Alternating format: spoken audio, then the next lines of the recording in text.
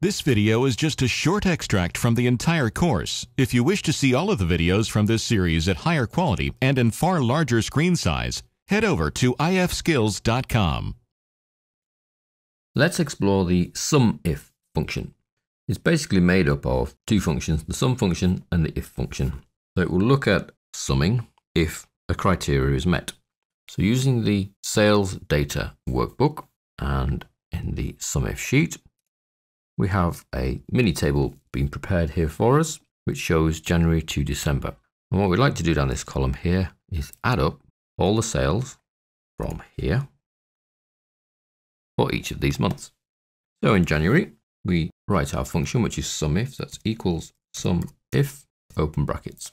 Now you'll see that the SUMIF has three sections. Firstly, the range. This is the range that you would like to look up the criteria in. So in our sheet of data, the sheet here, that range is contained in the month. Now you'll see that the sheet already contains some named ranges. Here we have month, which is a named range from the data sheet, comma. Now we'd like to look up in that month the month number, which is held here. And then we have an option which is optional, which is a separate range that we would like to add up. So we'd like to look down the data sheet here. It will look in the month column, find the value that is held in A3, which is the number 1, and return me the value that is held in the values column. Value is there, our named range. Close brackets and return, and we see that we sold $76.59 worth of goods in January. Let's format that. So it uses this sheet here as the data. Now you'll see the named ranges are in here. So we have month. This is the column that we are looking the value up in. So in this column here, we are looking for ones. Where it finds a 1, here for example, it then moves across on the same horizontal plane to the value held in value, which is here. And then it adds that into its list. So it goes and finds all the ones, adds all of these values in. It will be the same as filtering this data sheet and manually adding up those values yourself. But instead of doing that, we use the SUMIF. The SUMIF follows the syntax of equals SUMIF, open brackets, the range that you're going to look your value up in. Now here we've used name ranges just to make the formulas a lot shorter, but you could use column or row references. In this case, the cell reference of the value we are looking up, number 1, and then the range that we'd like to bring back the value from. Now the two ranges here, month and value, must match each other in length and size, otherwise you will get offset values. For example, if month range didn't start until row 3, but value range started at row 1, then you would get offset values in the result, and you'll spot that they wouldn't look quite right.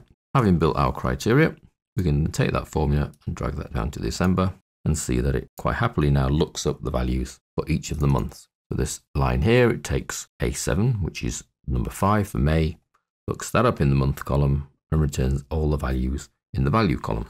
And the same as we get down to November, which is the biggest, SUMIF, the month column, looking for A13, which is 11, return any values in the value column that are on the same horizontal plane, so effectively in the same row. And that's the SUMIF function. Now you can use it without this last range, the sum range, and it will just effectively sum this range. Now sometimes that can make sense and sometimes that wouldn't really make any sense. We tried that here, equals SUMIF, same range, the criteria there, and we get 9. And what it's done is it's just added up all the ones. So effectively, there have been 9 ones, which is sort of okay until we get to the other months. And you see that February is 44, but that's adding up all the 2s. And then March is 51, so that's adding up all the 3s. So it doesn't really make that much sense. However, what might make some sense is, if we move over here a little bit, if we want to add up all the values where each individual value is over $10, we could do that with the SUMIF. So equals SUMIF, open brackets, the value column, where the criteria is that the single values in that value column are greater than 10. Now you'll notice that the criteria is in speech marks, not really for any logical reason. It's not text values, is it? But because it's using the criteria, it needs those speech marks around it. Close the bracket for the SUMIF and return, and we find that they add up to $1,000.89. So that's adding up all the sales that are more than $10. And you can change that value. How many sales are greater than $25? The total value of all the sales over $25 is $519. plus the 87 cents, obviously. So that's using SUMIF without a separate range for the criteria and for the summing.